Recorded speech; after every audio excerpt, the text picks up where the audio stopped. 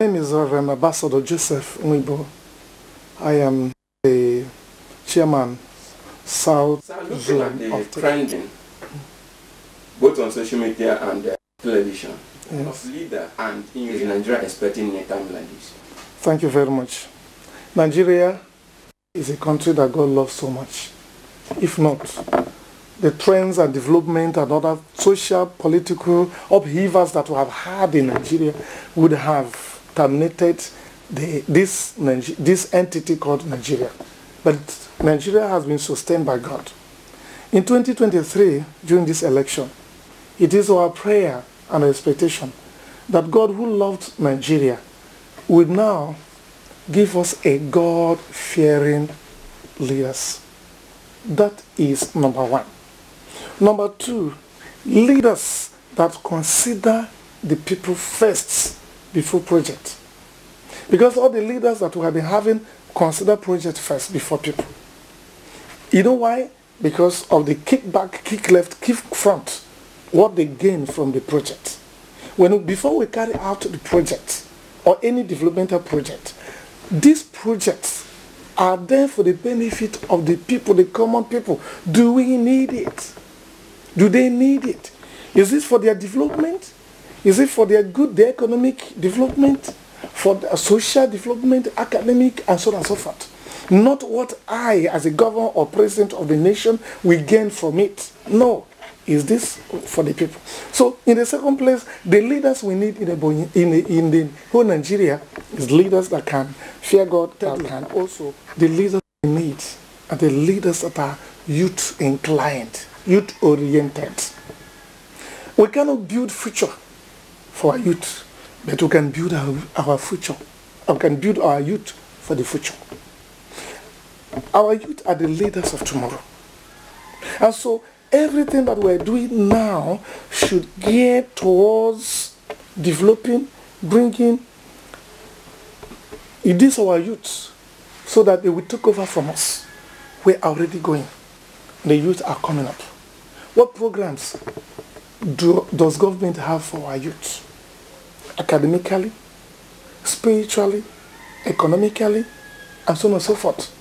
These three tripartite areas are the areas that government should look into. Our youth need employment. Our youth need type of curricula that will have synergy, have relationship between universities and the society. In developed countries, what they do is that they look at the needs of the society and they develop curricula that will help the youth to develop skills that will help to solve the problems in the society. But in Nigeria, opposite is the case. Most of the courses and the disciplines in our universities are irrelevant to the needs of the society. And that is why our youth that come out of the universities are turned into labor market. They don't have any employment. They don't have anything to do because all that they studied in the university are all irrelevant. They are not effective. They cannot do anything in the society. Coming leaders 2023 should be leaders that will consider all these things. Again, the leaders that we expect come 2023 should be leaders that will consider not only their own interests, but the interests of the less privileged. To me, the best government is a government that remembers the disabled, the blind, the lame, the widows, orphans, those that cannot help themselves. And that is the meaning of democracy. Democracy means government of the people, for the people, by the people. It means it's a government that even the least woman in a village can have a say. It is a government that is comprehensive, taking into consideration the totality needs of the people concerned. That these are the leaders, not the leaders that are selfish, that wants to prolong themselves in the position. I know power is good, money is sweet. Once somebody enters there, he doesn't want to come out. That is why he wants to go from chairman to House of Assembly, to governor, to House of Rep, to Senate, and to presidency. Yes, that's all good. To desire to be a leader is good. But why do you desire to be a leader? In America, somebody desires to be a leader because he wants to solve the societal problem. But here, people want to be a leader because they want to solve their own personal problems. No, our principle should be God first, people second, and I last. These are the leaders that when you give them power and money, they will develop our country. The sky will be our starting point. And lastly, what type of leaders do we need? It is a leader that will look at the strategies of developing God-given resources. You agree with me that Nigeria is one of the countries God loved most in the whole world. We have all these solid and liquid natural resources scattered everywhere in Nigeria. The north has their own, the south, the west, the central. We have all these resources. Now, leaders, how do you harness all this? It is a leader that is not only oil-minded. We need a leader that is diversified. Nigeria needs to be industrialized. Oil is just one of the ways God wants us to live good.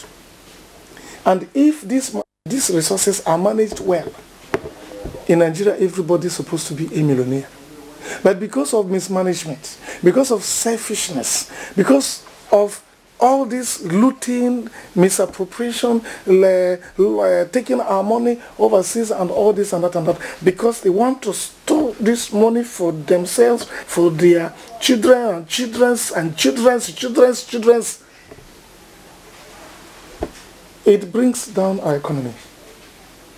Nigeria is one of the richest countries in the world, and yet is one of the poorest countries. How is that possible? The richest and the poorest, because of our bad leaders. So nationally, we are rich. We are one of the richest. But bringing down to the people, what people benefit, be this oil blessing is now oil cost to us, because our people are using it to maltreat the downtrodden. We need leaders that will be mindful of the safety, of the security of people. What people need is security, protection, defense. Once these things are given, you see that everybody, because this is a capitalistic country, you see that our economy will grow. May God help Nigeria. May God give us God-fearing leaders. May God give us leaders that consider people first before project. May God give us leaders that consider the future of our youth. May God give us leaders that are security conscious, that will not be killing people. And lastly, we need a country that rule of law is in place. One of the major problems in Nigeria is that we don't have rule of law. Everybody's supposed to be equal before the law. There are some certain groups or religions that are given preference over others. They kill people at random. They are never brought to book. They are never brought to court. They just like that. And if it is like that, how do we expect stability? How do we expect economic growth in a country where there's anarchy? I pray that God will visit Nigeria with good leaders come 2023.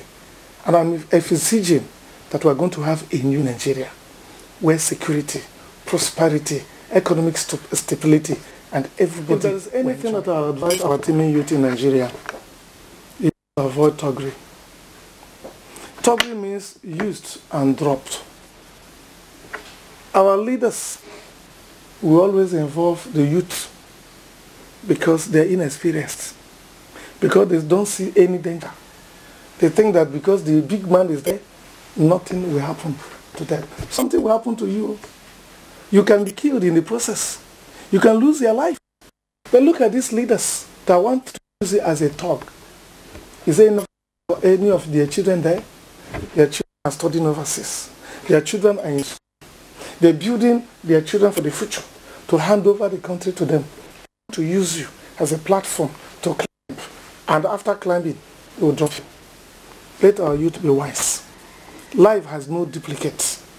They will buy guns and buy all these dangerous weapons and say, go and fight. Go and kill my wife. You may be killed in the process. A lot of youth are languishing in police net, in prisons. I visit prisons, frequently, and I see a lot of them. Be wise.